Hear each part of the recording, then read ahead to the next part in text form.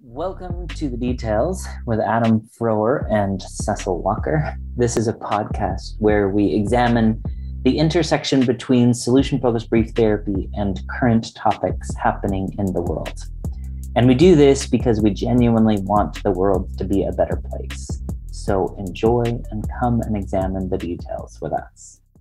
So Cecil, today you and I were talking a bit about current events and what's going on in the world around us.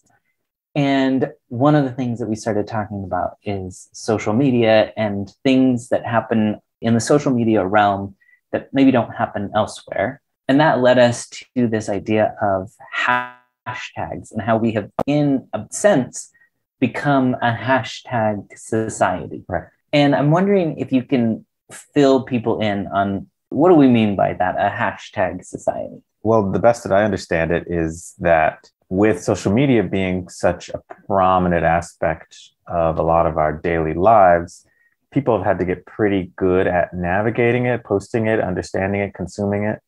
And hashtags have supposedly, made that a little bit easier, a little bit more refined. And so I think what we've started to see with hashtags are that the ways that people describe and post and refine their social media content starts to really look like it's like reflecting something important about us. It's starting to show what are the things that we are spending our time on, our attention on, what are the things we think are worth showing other people and getting their attention, what are the things that we think could really define who we are to other people. And so I think it is something really, really interesting to look at, which is probably why we're talking about it now. Yeah, I think that's true. I think so. One of the things that we did kind of in preparation for this is to kind of look at what are the most common hashtags. Right. And there was a part of me that was really surprised by some of the things that were on the list. And there was a part of me that was not surprised one single bit about what was on the list. But I guess we should just start with the number one hashtag. And this is on Instagram. On Instagram, yeah, true. On Instagram and in the year 2022. So just this year. So it might have been different in years past. But the number one hashtag for 2022 on Instagram is hashtag love. And that hashtag has been used 1.8 billion times already this year. And I think, like you were saying, that gives us a glimpse into what people are valuing, what people are seeking, what people find important. And I think it gives us an idea about, at least societally, what we're valuing. So what sense do you make of that? Well, when it comes to social media, I see it as a two-way street. Sometimes when you're creating content or posting content, it's not only showing something about you, but it also is showing something you think other people can relate to or interact with, or, you can connect over. So it's not even that this is just something so specifically and minimally important. This is something that could be globally important. This is something that I know will, make sense outside of myself as well. And so for love to be the number one, I think that makes a lot of sense, right? It seems like we are born into this world with a huge capacity for that and a huge want for that, a huge enjoyment of that. So I think that makes a lot of sense, maybe even more sense than some of the other things that are on the list. True. Which I guess begs the question, what are some of the second one, I think, is one of those examples of how did that possibly get to the top of the list, which is hashtag instagood, right? Which, I mean, could be a whole host of things. A lot of different things. And I think really it highlights that we're now also making up new vernacular, right? There's no real word that is instagood, but it could be like, this is something that I deem good and I want it to be seen by other people. It could be like, only in the Instagram world might this be deemed as something good. And so I think that that's, kind of another, which is funny because it's also been hashtagged over 1 billion times, which is that's incredible, unfathomable, really.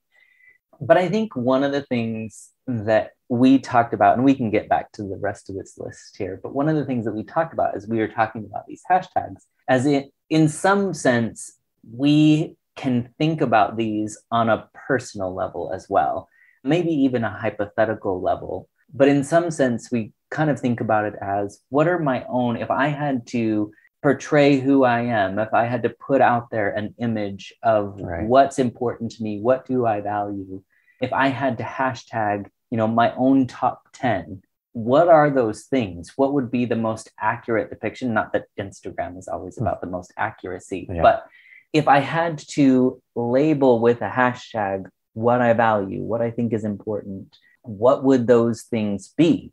And I think obviously hashtag love speaks to, for many of us, that's something that we're seeking. That's something that we value. And we were kind of also talking about in a world where a lot of the relationships that we see, right? We hear about the Kardashians and seems like the revolving door of relationships that seem to be happening with the Kardashians. We just went through the whole Johnny Depp, Amber Heard situation, right? So the types of relationships that we get exposed to, it brings into question, would we put hashtag love on those relationships? And then we can, again, bring it to a personal place for us. And we think about our own relationships. Maybe that's a relationship with our partner. Maybe that's a relationship with our children. Maybe that's a relationship with our friends. Would we put hashtag love in association with those various relationships? Would that be a part of how we would describe those things? And so I think thinking about this concept of using hashtags, it might give us an indication of how we live our lives. What kind of things do we value? Yeah, this is such a fascinating window, I think, to look through, because as you and I have had described before, I don't think it's a given that everyone has distilled down what are the things that I value, how do I make my decisions, what's allowing me to prioritize what I put my energy and attention towards. And I think to some people that's a detrimental thing, that they're not able to distill those things down and identify those things to navigate their lives.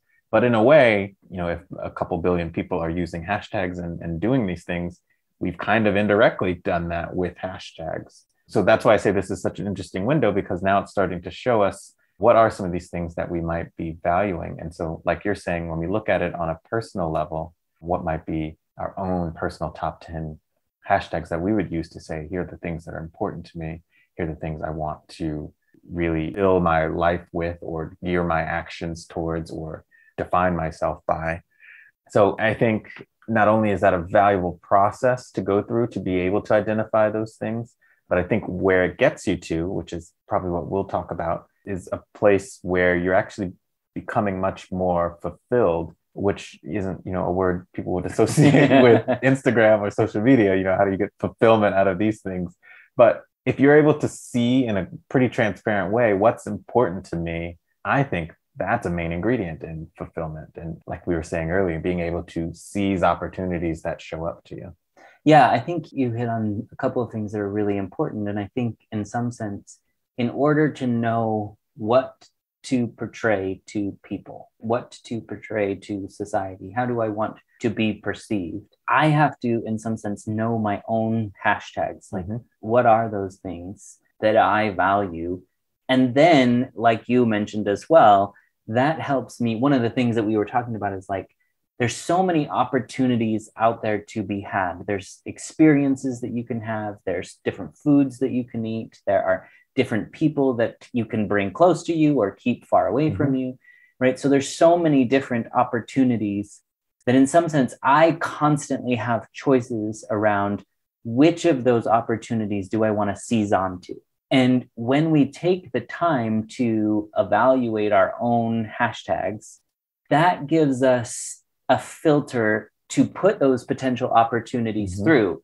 I can say, does this particular opportunity, does it mesh with my top 10 hashtags? If somebody's trying to connect to me or come closer to me, I can put it through the filter of, is this the kind of relationship that's consistent with my top 10 hashtag?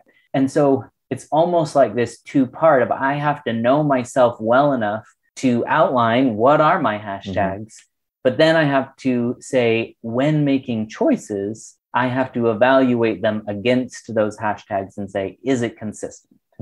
I think this is so fascinating because in a way, people kind of have to do that for the pictures they're putting on Instagram, right? If you're going to do hashtag friends, hashtag friendship or something like that, you have to create a scenario that looks like you and your friends are having a good time. And so then you have to make the decisions or the investment in, let's do something, go somewhere that we could take a picture that looks like our friendship is a really high quality friendship that I could put on Instagram.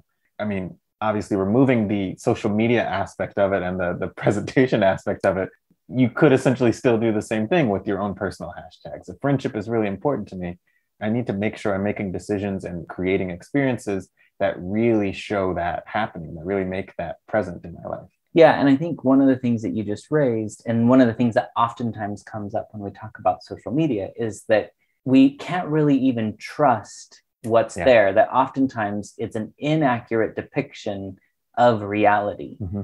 And I think the same threat is possible when we create our own list of hashtags, right? I could arbitrarily put things onto my hashtag list that I think should be on there. Maybe it's not what I actually value, or maybe it's not what I'm actually capable of, but I might have that social desirability of, this should be on my list because society tells me it should be on my list, or because the rest of my friends would have put this on their list.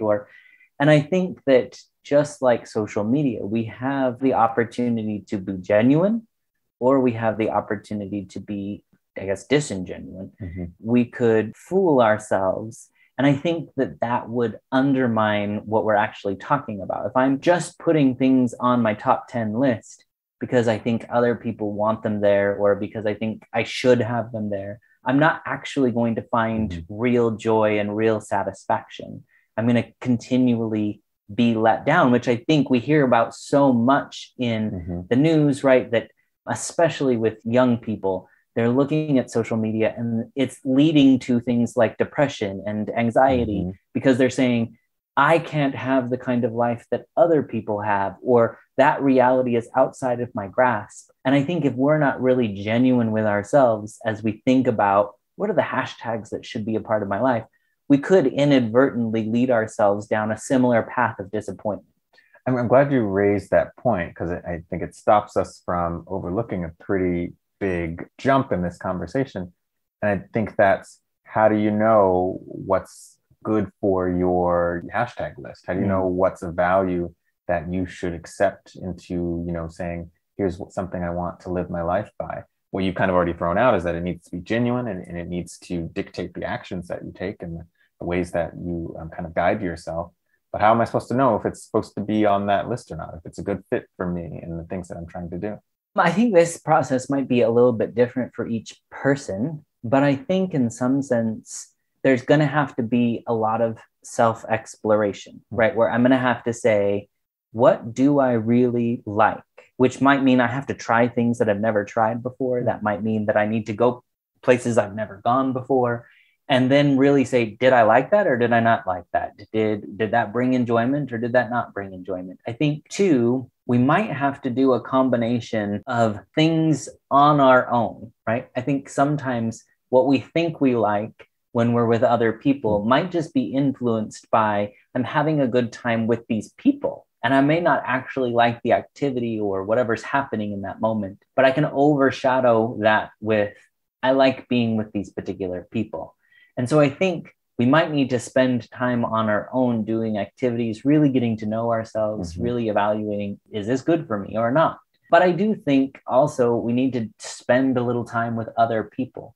And I think that there's kind of concentric circles to that, right? We might need to spend some time with our immediate family and say, what happens in my immediate family that I enjoy? What happens in my immediate family that I don't enjoy? And then similarly go out to larger and larger groups. You could take that all the way to the extreme of like, where do I want to live? Do I value the society, the community that I'm embedded in? Do people in this community have the same beliefs that I have? Do they vote the same way that I vote? Do they? And so I think that you could take that a point of evaluation and go outwards. I guess I want to just add too, that it's not necessarily that I can't be in a family or in a community where people have different hashtags than I have. I think there's something really enriching. One of the things that's so great about Instagram is that you get to see so much variety, right? You get to experience the world in a way that you would never have done on your own. And I think that there is something really valuable about difference and about kind of experiencing the world in a new and different way. So I'm not saying that you have to align yourself solely with people who would put the same things on your list as you do. But I think that helps you to understand what should go on my list and what shouldn't go on my list. Yeah. So there's a lot for people to think about, obviously, in this. But I think what makes it worth it is what you get out of this. Like you were describing earlier, you get this much clearer sense of how to bring yourself some really meaningful satisfaction. I think you gave some brilliant examples when we were talking about this earlier, how you were to take the opportunity to go on this spontaneous trip somewhere.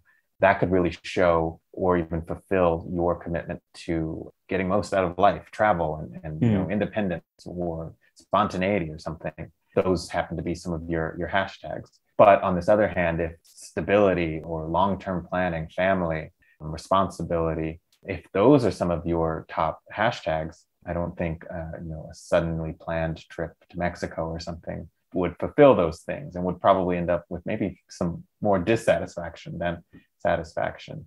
So there's work in establishing what are your hashtags, what are the things that you value. But there's a lot to enjoy, I think, once you get to this other side of being able to say, well, here's how I'm going to make the decisions that I make now that I know what I really value.